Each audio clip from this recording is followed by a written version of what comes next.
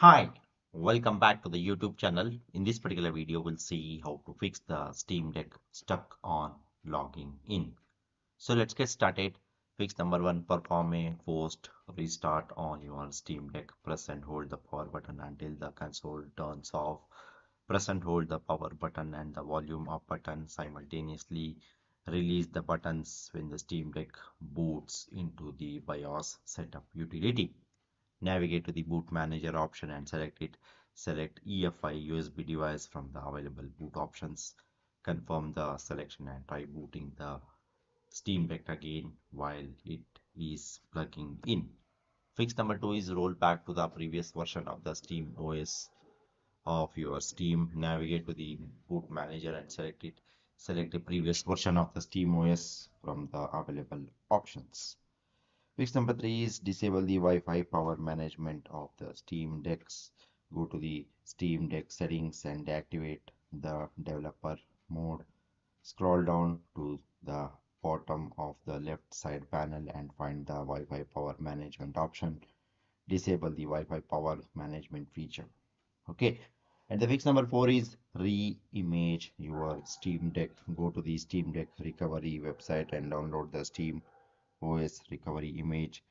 Use a tool like Rufus on the Windows to create a bootable USB drive with the recovery image.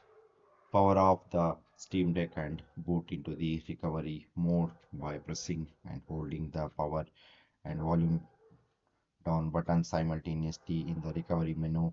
Select Reimage Steam Deck to perform a full factory reset.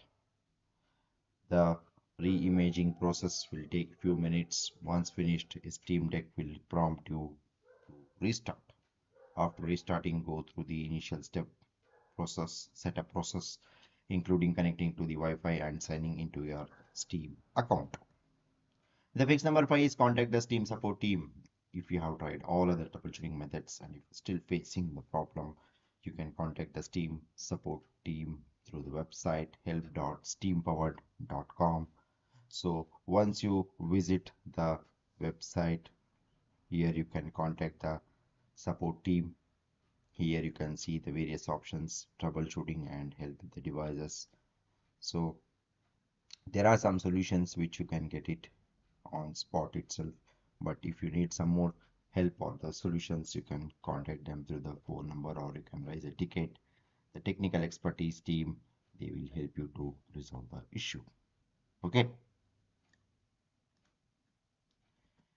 Okay, so that's all about this particular video, guys. I hope you like this particular video. Please do subscribe to the YouTube channel. See you and all. Thank you. Bye bye.